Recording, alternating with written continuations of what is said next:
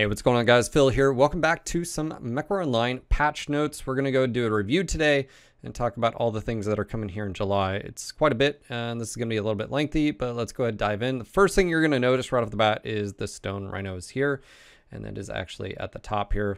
We'll get into that, but this is the first in-game look at the new 100-ton clan battle mech that's arriving, course, on patch day. Patch is going to be July 25th for those that don't know. Let's go and get the preamble going here. Greetings, Mechwarriors. We have a massive patch this month that includes a brand new mech chassis, the Stone Rhino, a brand new map called Ceres Metal Scrapyard, two new legendary mechs, the Stone Crusher and the Gothzilla, the Annihilator twins. They've got weapon adjustments, mech adjustments, quirk adjustments, and more. See details below. Also up is the MWO Comp Championship Series of 2023. Comp queue is opening for teams to be created, but matches will not start until August. Stay tuned for the launch of this year's tournament support pack and the CS 2023 announcement with all the details coming in August. With that being said, first thing is the tournament support pack is awesome. If you don't know about it, basically it's normally around 20 bucks and it's a C-Build booster, and that money goes towards usually a prize pool. So for those that didn't know, it happens pretty much every year. Highly recommend it because, like I said, it stacks with premium time, premium mechs, and so forth. You can make a lot of C-Bills, and the amount of time you can use it, it's usually a very, very good investment versus other things. So just keep that in mind. Glad it's coming back. Updates are subject to further balance changes in the future, so get out there and do some science and get us your feedback. All right, first up, we have the Stone Rhino. This is our first look at it. Let's go and take a quick up close and just some little details here. Again, very excited for the arrival of the unstoppable Stone Rhino. This mech is the single most requested clan mech by the community and embodies raw power and intimidation. Formidable 100-ton clan war machine, the Stone Rhino boasts an abundance of impenetrable armor and a weapon loadout that will make your enemies tremble in fear. Prepare to stomp your way into the battlefield and unleash devastation upon your foes.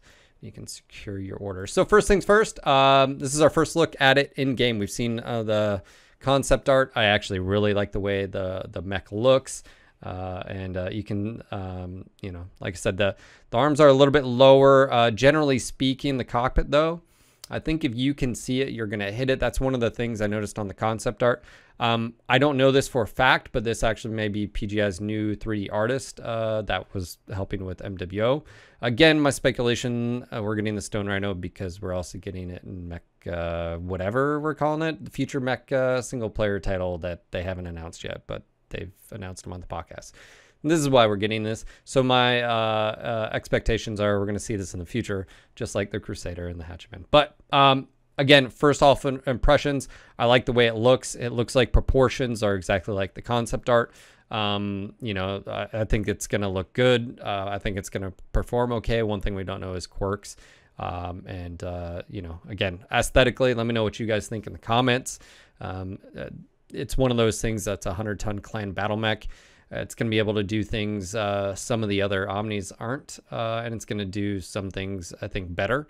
But in general, I like the way it looks. I like the paint scheme. I will be changing the colors a little bit here, but overall, aesthetically, I do think it matches the concept art. I don't think it's diverged from that. So whoever the 3D artist is, I think they're doing a good job. So if you're listening, good job. We do appreciate consistency between the concept art and the 3D models. Looking at you, Centurion. All right, this was actually previewed a little bit. I tweeted out from Krasdax, the Ceres Metal Scrapyard is a bit larger than Canyon Network and will be available in quick play and event queues. Speaking of event queue, watch out for a special event coming up Wednesday, July 26th, Garbage Day, featuring a new map and everybody's favorite, the Trash Can Mech. Yeah, so this was sort of tweeted out. First things to notice, very dim, very foggy looking. I think people that have their game turned up are really going to like it. I don't know how well night vision and thermal, wow, that just bumped us down, will do. But one thing to note that I'm seeing here is that you don't really have a super high elevations and super like lows. It looks like it's a lot like Canyon Network, unlike some of the newer maps where again the America Coliseum map, there's extreme highs, which creates a lot of sightlines and balances and stuff. So overall, I'm really liking the aesthetic. I sort of like the ravines, canyon-like, lots of trash, lots of junk lying around. I dig the aesthetic, definitely a different sort of type of vibe. Very dark, a lot of like gray. Not a whole lot of color, which is a contrast to what we just saw in Free World's Coliseum. Overall, we'll have to see how it plays. I'm definitely liking the vibe. I think Canyon being probably one of the most, if not the most popular maps in the game, especially with the changes. This may be a nice welcome addition. We don't know. Here you can take a look very quickly and see the drop zones and drop locations. So we got Alpha through Charlie on both sides, Domination, Circle. As you can see here, here's Conquest. It's going to be quite interesting, and it looks like there's definitely plenty of maneuverings. Looks like there's a lot of area to where, again, having jump jets will be advantageous, but like you can go around with the regular mech as well without jump jets as well. So, you know, overall, I like the name as well. This is a well-known, you know, manufacturer, I believe, in BattleTech. Correct me if I'm wrong, chat. I'm pretty sure that's true. So yeah, overall, I like it. Again, here's the dump truck with trash. Overall, I think the aesthetics are nice. Maybe a little bit too dark. We'll have to see how thermals and night works. But, you know, for those little, you know, fleas run around stealth, that's super annoying. This map will probably be, you know, they'll love it, probably. So that's obviously coming. We got 2 new legendary mechs. This is actually quite interesting here. And this is for the Annihilator Stone Crusher and the Gothzilla. Now, keep in mind, this is these mechs get a outlier quirk, as it's described here. 30% C-bill boost as well, again, which stacks with premium time and cockpit items and tournament support pack if that's down the road. The Battle Pass, for those that aren't aware, the Battle Pass is the new system for legendary mechs where you have to go to the website, click on the mech, and then you can unlock the items that come with this. And first things first, I like the camo pattern. This is very similar to one of the others in game.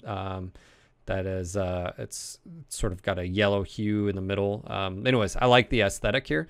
But what do you get on the Stone Crusher? Well, that's a good question. Let's go and scroll down. Here's another actually really good shot of this. I like that camo pattern. Very nice contrasting colors. So I dig it. I think it aesthetically looks really cool. And of course on the new map, it looks like too. So the first thing you're going to notice on the Stone Crusher is this is a energy boat. Its quirk here is medium laser family HSL 3, which allows this to fire all 9 medium lasers with no ghost heat. Now that being said, you're still firing 9 medium lasers, which means the heat from that. But you're able to do that. It's got a max of a 325 here. You know, so you know, yes, you probably could throw on a light engine to beef up that. So we'll see what that comes in. But a laser vomit Annie, which, you know, all things considering, we don't really have. You know, and you can see the base stats here. We don't see the unique quirk here. There's nothing, I don't think, with that. So we'll have to see. And then the next up is the Gothzilla. This is actually going to throw you here. I'm going to tell you this before we're going to go any further. There's an IS version of this, which is the Stone Crusher, and this is the Clan Gothzilla. Yes, Clan, right? Appropriately camo patterned here. It actually looks like one of the current camo patterns that we have, but green. Now, keep in mind, this is what it comes stock. That is Clan Goss you're seeing. That is Clan double heat sinks you're seeing. This is a Clan Assault. Even up in the top left it says this is a Clan mech. So we've got an IS legend and a Clan legend. That's why they're doing both. What does this get? Velocity, cooldown, Goss capacity, and of course, like I said. Now, before you're losing your mind, keep in mind you can only fire 2 Goss at any given time.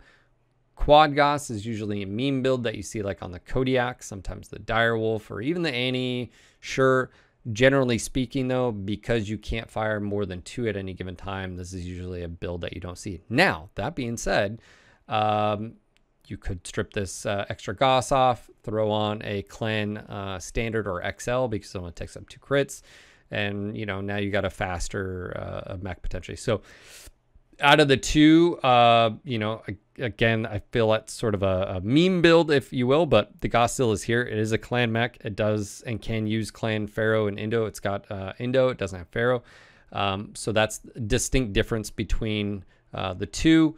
You know, again, you can take multiple LB weapons or UAX if you wanted, but this specifically gets the Goss quirks and ammo capacity, so forth and so on. So let me know what you guys think. Are you going to purchase these? Are these two something you're interested in? Is one more entertaining for you than the others? With this, you could do a snub build too on the this Annie with a backup mediums or ER large or ER peeps. I mean, there's a few things you could do there. And then of course, with a ballistic Annie, you know, you can go now. Weapon adjustments. This is actually a pretty big one, and it's interesting to see this. I haven't been keeping up with the Joneses, I guess, of like seeing what people are doing with clan or medium builds, but heat penalty. Now this is literally 100% increase from 1.4 to 2.8 on heat penalty. What does that mean? That basically means if you fire 7 ER medium lasers, you're going to double the heat penalty than was before. That is a pretty dramatic increase. I suspect that's also due to stuff like the recent legendary, you know, Supernova that can fire 8 and so forth, and with other, you know, weapons as well, clan ER large poles, ER large, so forth. So that's a pretty substantial increase. I mean, 6 ER mediums is already quite hot, let alone now you're firing 7, 8 or something like that. So that's a pretty big increase.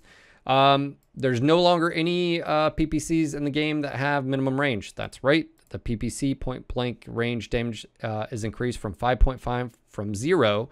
And then there's a sharp exponential increase to 10 damage. Now, for those that don't know, this changed a while ago, but there's no longer a point blank damage where you get 0. Now at least you do 5.5 damage. Same thing. Range quirks, and this is a note, range quirks and range skill nodes now affect the 90-meter range bracket as well.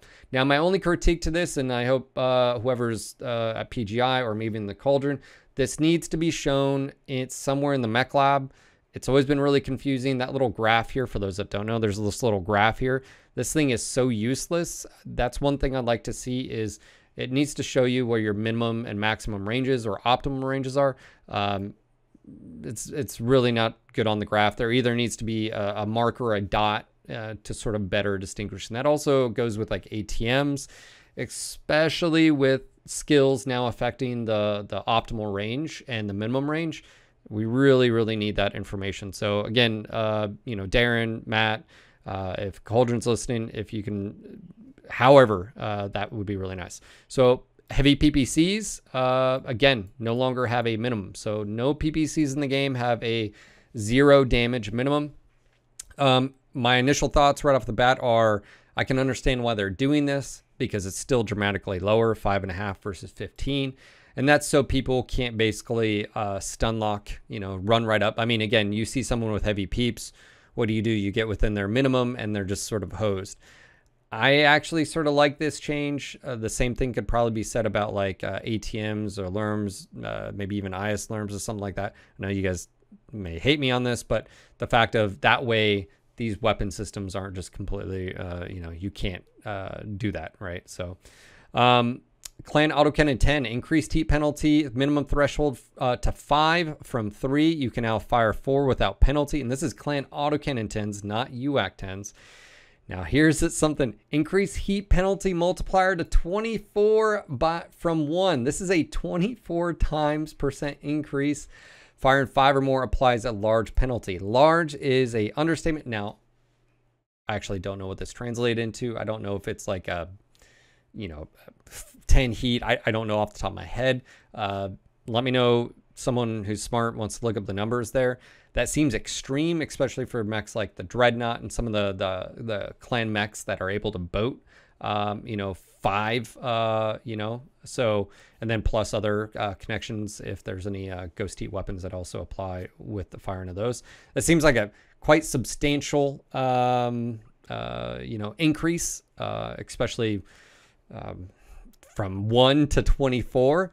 Seems pretty crazy. Rack 5s decrease spin up time, decreased by 25%, similar to Rack 2s. Increase ramp down duration to 10 seconds from 9.5 seconds. Now, I'm not going to go through all this, but there's a ton of mech agility here. You can see Marauders, Madcap marked across the board. A lot of mechs increase here. My initial thought here is I like some of them. Some of these are specifically, I think, to probably compensate for some of these falling out, like the Mark II Bravo used to be like the go-to. Deathstrike as well. I sort of like this move. The Deathstrike is really good assault. Its torso twist rate is increased quite substantially. I mean, that's almost a, off the top of my head, a third increase, if my math is correct. Or no, hold on. Let me see. It was 76. Sorry. I was seeing. Anyways, it's an increase, substantial increase. And the biggest thing for the Deathstrike is being able to torso twist left and right. And then, of course, the angle. So that's nice. I like that, especially when light mechs. The others as well, I'm not surprised seeing a boost, especially with how some of the other light mechs and mediums, how much faster the below category has got. All right, mech adjustments, Night Star. This is actually pretty interesting. If you didn't see, there's actually an image floating around of what they did to the Night Star aesthetically, but they moved the arms closer to the body to improve convergence. For those that don't know, the Night Star has arms like a T-pose. That was actually originally not even supposed to happen. The original concept art actually had the arms sort of slanted out, but the problem was that lowered them. So what they did is they just flipped them up. The problem is they're so wide. That mech is notorious for convergence issues and just shooting past the target. So what they did is they basically tucked in the arms a bit. That's definitely going to help it. Hand actuators were also removed from these Night Star variants. The hand models will still display just for aesthetic reasons, but they removed it from the critical space. So the hand no longer, again, because it doesn't have... anyways, it just gives it a free extra slot, which is actually quite nice. So that'll be interesting seeing here.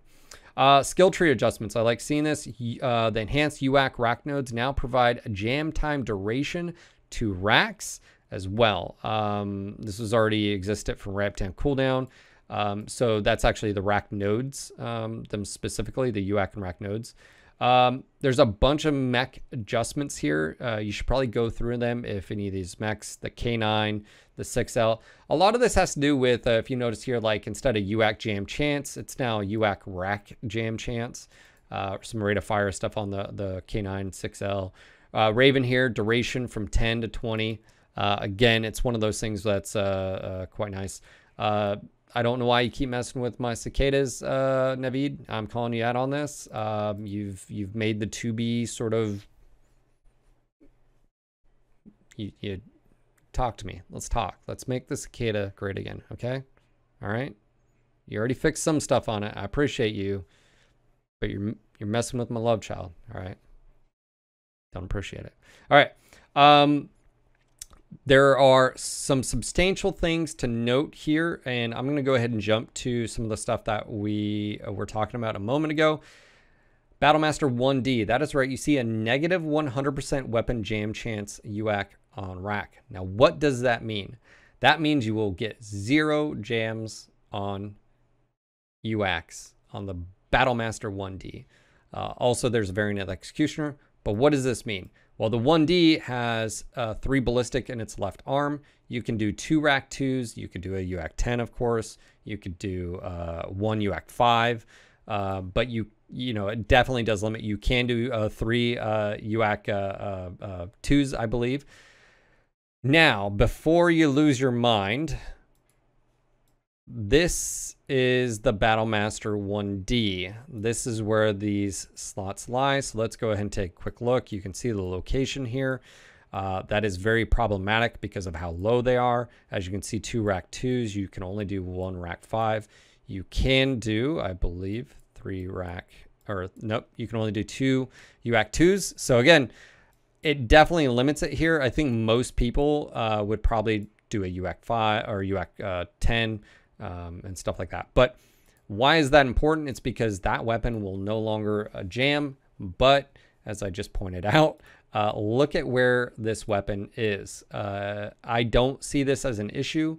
I actually think it's actually quite unique that they're doing this, because there would be in Battletech better variants and better models and stuff. Anyways, outside of just lore, some of these mechs do need help and love, and it's not like you see this being used all the time. It's interesting to put it out there. You see mechs like the Centurion D and a few others, the Scattershot stuff. Again, very specialized roles.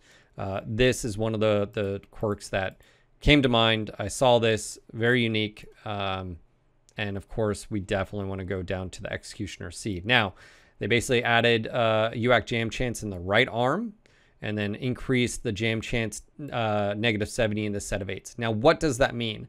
That basically means is if you're running this as a stock Executioner, this basically means that if you're using this as a stock mech, which means you're not messing with this, you're going to have a 100% jam chance as well, which means you can use a UAC 20 and pull the trigger as quickly as possible, and you don't have to worry about jams.